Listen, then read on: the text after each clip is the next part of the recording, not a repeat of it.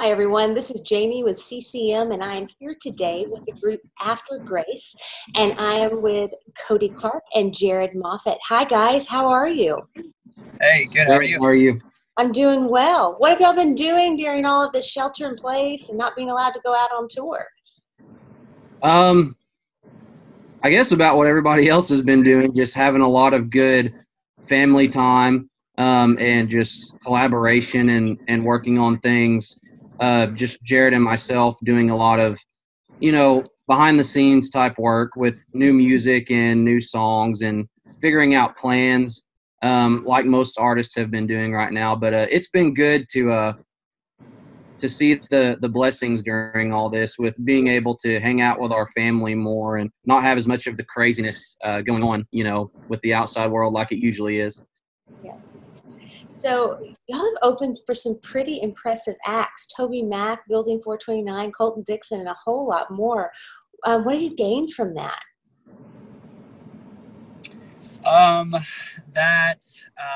We're just super blessed to be able to do what we do and have the opportunities to meet the people that we have met and played with. Some of those names that you mentioned. We've just been blessed to kind of see the behind the scenes version of some of these guys and gals, and kind of get their heart and share their heart. It's really humbling as well, because Cody and I, some of the people that we've gotten the opportunity and privilege to share the stage with, we kind of grew up listening to as teenagers, and so it's just been like a humbling experience to really see God's blessings really just come to fruition and just kind of show up in your lives when you're playing with Building 429, listening to them sing some of the songs that you used to listen to in your bedroom when you were like 13 or 14, and then you're sharing the stage with them and your tour bus with them and things like that. So for us, it's just been it's been an awesome experience, awesome ride, one that we're really blessed to be a part of. So, Cody, you just co-wrote your new single called Simple Things. Tell us a little bit about that. The song started a few years ago. Actually, is where the premise of the song started. I had written a complete version of the song then, but it was more of a personal testament for me and kind of just a personal song for me. But as time has went on, we really felt the message of the song. There was a lot to share with people. Kind of like, how the Word of God tells us there's power in our testimony and sharing what God does in our life with others to try to reach them where they are and relate to them in that way. And so we were like, we really feel like this song can be a blessing to people. So when we were getting ready to do some new music, we brought it up with the producers and everything, and they were like, we had a few options, and everybody was like, let's do Simple Things. And that would have happened. Before that, I took the song to Nashville and had a writing session with Daniel Doss, awesome guy, great friend. And we worked on the song, and he was like, man, I think we should do this one. Let's get it done. So we tweaked some of it to just help the song become better and share the message better. And it ended up just being more than we envisioned and hoped. I remember when I left the songwriting session with Daniel, we did the work tape of it, and we listened back to make sure everything was good, if we wanted to tweak anything else.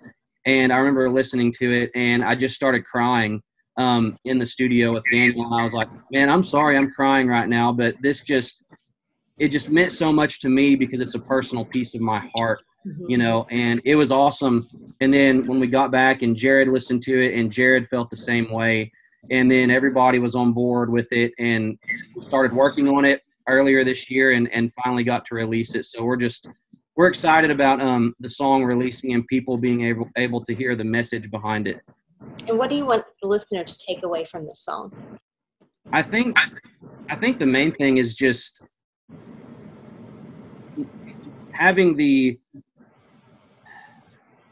being able to understand that we all have something to be thankful for. I know sometimes life doesn't throw us the perfect pitch that we can knock out of the park, and sometimes we strike out and we don't feel that way. But I know if we put God first in our hearts and let him help us prioritize and lead us and guide us and direct us with where we go, we will find the beauty in the things that we have around us. And it can be small things like waking up and be like, you know what? I have a job. I'm thankful that I get to go to work and be able to pay my bills. I have a car. I can get from place to place. I have food in my refrigerator. I have a family who loves me. I have children, whatever it is, in any of those things. Just the simple things in life that sometimes we take for granted, and we don't prioritize those like we should a lot of times, because we get so caught up trying to please other people or please the pride within ourselves of maybe trying to get to new heights with our career or personally with whatever it is, any of those situations. But the premise of this song is just to honor and cherish what we have and what God's blessed us with, and not to let a moment pass us by, because those moments only come by once. Every day is a second chance. Every breath is a second chance. And we just want to encourage people to cherish those times and not to forget about those and not sweep them under the rug, and understand how important they truly are. Because when it all comes down to it, when our life comes to an end, what legacy are we leaving behind? And Jerad and I both want to leave a legacy where people saw Jesus in us, and where we instill things into our families and our children that they can go out and share the gospel and just be good people to those around them, and be a helping hand. That's really where the song kind of goes and encompasses. You put out an absolutely beautiful video with the song. What was it like filming where you grew up and having your family very involved? That was really special. When we got with our video guy, Joel Burris, and Attention to Detail Media, we really wanted to make sure that in the video, it was more than just, hey, it's a cool music video, right? We wanted the video to have a message as well. And I think a lot of people may not know if they watch it without reading any of the articles or anything about it, but it was neat to be able to, from how the song goes, to really share that in sort of a real-time way, with being at my dad's church. My dad's a pastor. Being able to go to his church, film at his service, have lunch with all of our family. Jerad and I are brother-in-laws, so we're family as well. And being able to do that with our family, then being able to go to my grandparents' house and film my grandfather in that moment for the video, and then being able to shoot in different places that I went as a child. My grandpa and grandma, we would go to that bridge sometimes where it's the bridge shots on the video, and all of the outdoor shots were either in that area or in the town of Marshall, Arkansas, where I grew up, and Jerad grew up a lot of his life as well. And I think it was just cool to be able to real time play the lyrics and the message behind it with that. And I know Jerad could probably shed some light on that as well. Yeah, absolutely. Kind of the whole theme and feel for the video really tries to go hand in hand. We're trying to sing and shout out there, especially in a chaotic time that we're kind of in right now in our world. Trying to shine some light on just the simple things and shifting our focus there. And that's why so much of the video is around a dinner table. It's out on a hillside, with some cows in the background. It's on this old swinging bridge that was established a century ago. Just different things like that. Just to try to encompass the message and meaning behind the song. And yeah, it was super special being able to spend the days filming with family and friends and familiar locations and areas that mean a lot to Cody and I as we were kids growing up and teenagers growing up. So there's a lot of heart, there's a lot of skin on this song for us. It has a lot of value and weight, and it's something that we're just super proud of. Yeah. So what's next for the two of you? What's next on the horizon for After Grace?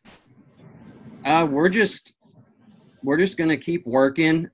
We've got some new songs that we're working on as well.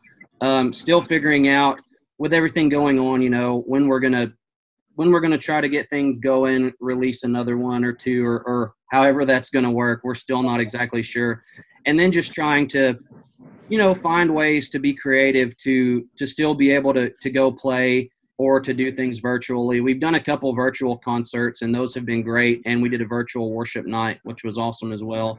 Just being creative and figuring out ways to just be able to minister to people, because before anything else, we love to go jam in front of thousands of people. Yes, it's a lot of fun and we enjoy it. But first and foremost for us is we want to just share the love of Christ every time we step foot on stage, whether there's 10 people there or 10,000 people there.